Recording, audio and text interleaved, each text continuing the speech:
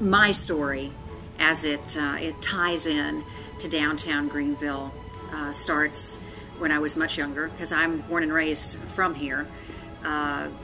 Being raised in Greenville, born in Greenville, there's not a lot of that anymore, and that's okay. I mean, I'm very acceptant to our big growth, but to have any idea how blessed you feel when you walk in Michelin on Main, which is now not just a retail establishment, but also a television studio in your own hometown, is a humbling and awing experience, and one that I try not to take advantage of and take for granted every day.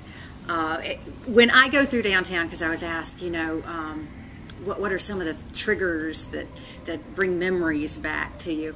I can tell you that, my memories start at North Main. My father grew up back off of North Main, but by the time I came around, my grandfather and my father were running something called a 24-hour store. And you won't see it anymore, but you'll see a vacant lot. And it's right at where Stone Avenue and North Main are, and anytime I come off of Stone Avenue and I round that corner at North Main, if you look in that vacant lot off to your left, you are going to see a red cement floor.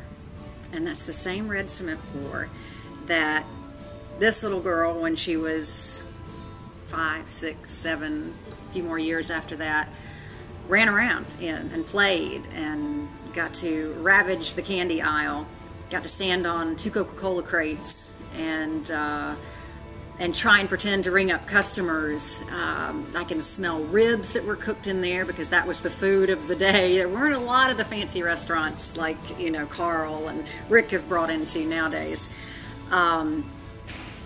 But downtown Greenville was as much my home on that little corner, and that red floor is still there. And they sold some risque magazines, but I was not allowed to look at those. It's a huge memory for me. And to see Greenville change and grow, but not grow to where you lose it, but to grow where you're proud of it, and then get to walk in here every day.